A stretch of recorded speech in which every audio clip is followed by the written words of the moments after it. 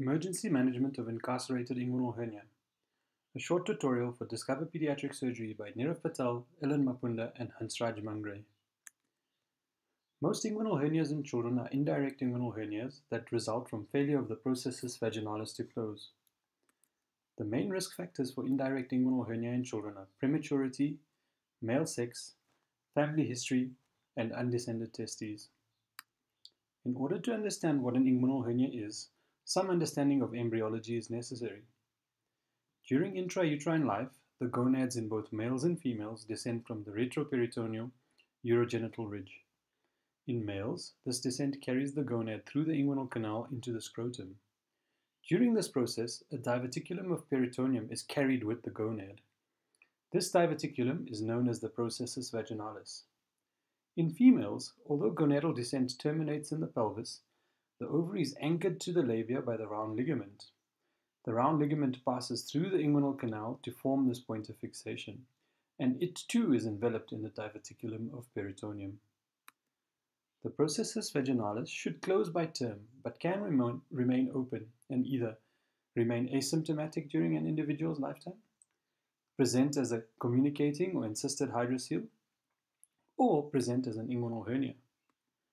Essentially, an indirect inguinal hernia occurs when a PPV contains intestine or other abdominal organs, whilst a hydrocele occurs when the PPV contains peritoneal fluid.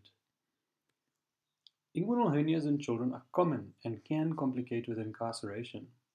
In incarceration, an abdominal organ has become stuck within the hernia sac. This stuck organ is usually the intestine, though it can be any other abdominal organ, such as an ovary in a female. The stuck intestine results in intestinal obstruction and should not be confused with a hydrocele, testicular torsion, uncomplicated or reducible inguinal hernia, or an undescended testicle.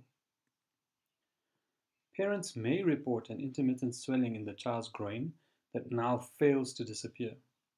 The onset of the swelling can be associated with pain, irritability, vomiting, constipation, and abdominal distension.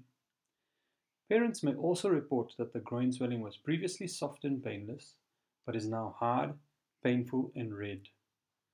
Although much more common in males, incarcerated inguinal hernias can and do occur in females. In severe cases, you may notice erythema and edema of the skin in the scrotum or groin, and blood in the stool. These are all danger signs of strangulation and are seen when the incarcerated intestine has become necrotic. Children with incarcerated inguinal hernia require specialist referral. This said, these children all require urgent resuscitation while awaiting transfer. Start by establishing intravenous access and giving appropriate resuscitation and maintenance fluids. Keep the patient warm, nil per os, and give intravenous or per-rectal analgesia. Place a nasogastric tube to allow for relief of pain and respiratory distress. If required, give supplemental oxygen. Remember to always counsel the parents of your suspected diagnosis, what you are doing to treat the problem, and the need for referral and surgery.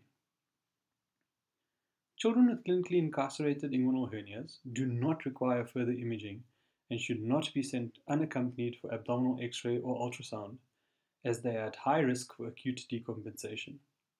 Remember, it is not necessary to confirm the diagnosis in order to refer the patient to a specialist center. In patients with incarceration, you can attempt to reduce the hernia by placing the child in a slight Trendelenburg or head-down position, giving the child analgesia but never sedation, applying gentle traction and then medial and cranial pressure to the incarcerated bowel, whilst simultaneously stabilizing and aligning the internal and external rings. Remember, reduction should never be forceful. Never attempt reduction if there is evidence of strangulation or if you are unsure how to perform the procedure. If you fail reduction or are not comfortable to try, give analgesia and keep the patient's hips flexed while awaiting and during transfer, as this may assist in spontaneous reduction of the hernia. This can be easily achieved by placing a roll towel under the patient's pelvis. Always be aware of the possibility of an incarcerated inguinal hernia. Start early and appropriate resuscitation avoid leaving the patient unattended and requesting unnecessary investigations, and refer early to avoid disastrous and unnecessary complications. Thanks for listening, and please visit the Surgeons for Little Lives website or the Discover Pediatric Surgery YouTube channel to download and share this and similar tutorials for free.